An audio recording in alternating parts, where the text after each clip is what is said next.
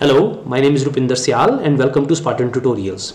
Today we are going to talk about a controversial piece of news, a paper that has been released which has been gathering a lot of controversy, and that is the creation of human monkey chimeric embryos. This is a remarkable piece of achievement as well as a controversial piece of news, so let's dive into it.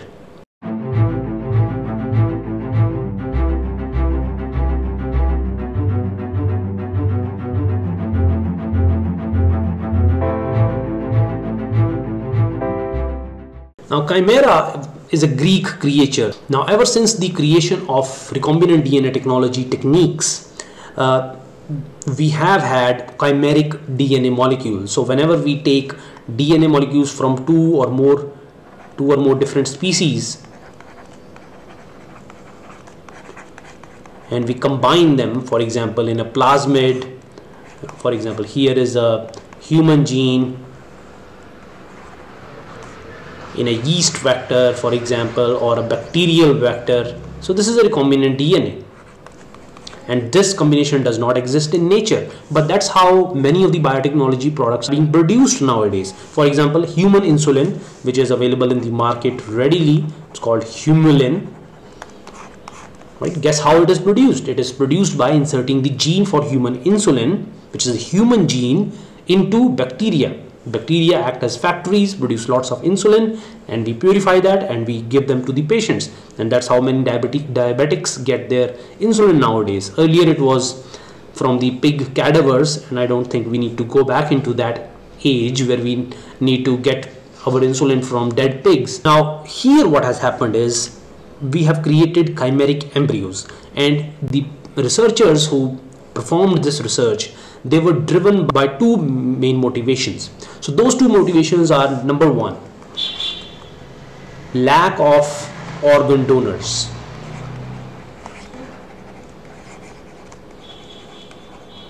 So in US alone, 8,000 people die every year due to lack of potential organ donors. Although many people are on the organ donation registry, but 80% of the people who want a kidney, for example, and there are 12% who need a liver, although liver can be donated by a living donor also, still 8,000 people die every year.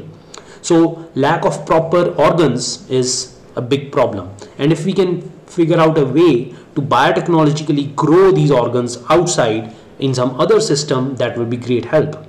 The other motivation that these researchers had was to study how different cells interact.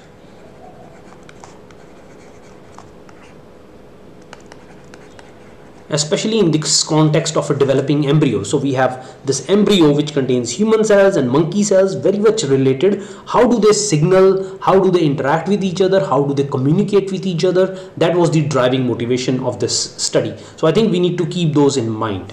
Now, chimeras are also very, very normal, and there have been multiple studies nowadays which have documented how chimeras can happen. For example, there was this case reported in 2019 by forensic scientists where a person's entire DNA was not his own. It was replaced by the DNA of his bone marrow transplanted donor.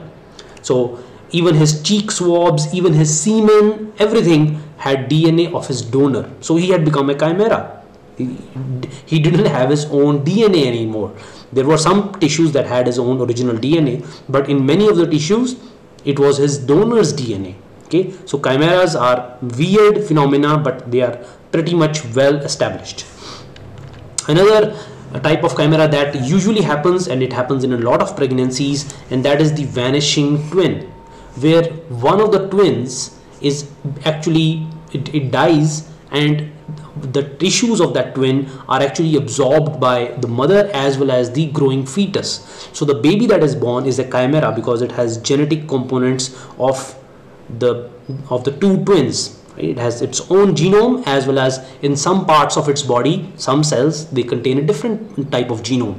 So chimeras are not that foreign, they happen in nature also. Now this is the paper that was published recently by Cell, okay, led by the groups of VGG at State Key Lab of Primate medical research in China, in Kunming province, and also Juan Carlos Espizua Belmonte at Salk Institute.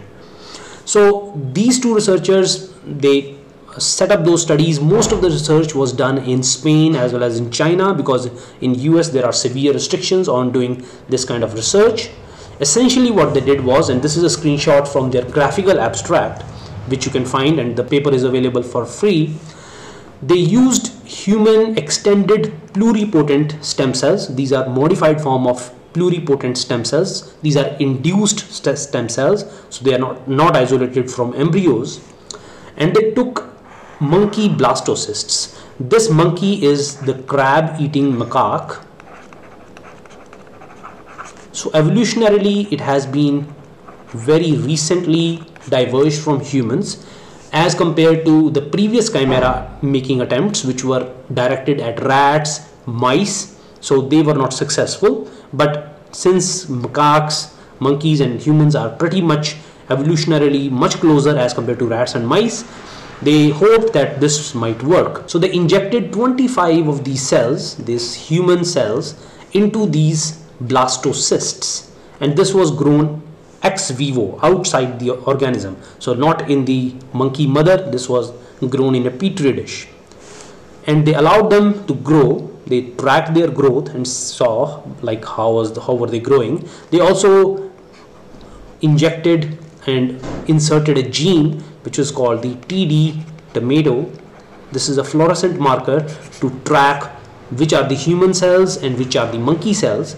And they did a lot of analysis, especially gene expression analysis on these cells.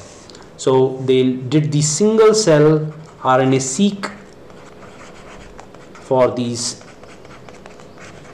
cells to follow the gene expression programs followed by human cells. So there are three different possibilities here.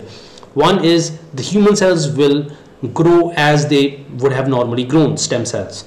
The other is the monkey cells will also grow just like the normal monkey embryo cells. And the third is they both will grow a little bit differently. So actually what they found was that they grew for some time in the same fashion that they would have normally done, and then they interacted, and the developmental trajectory was different for these cells as compared to their normal behavior.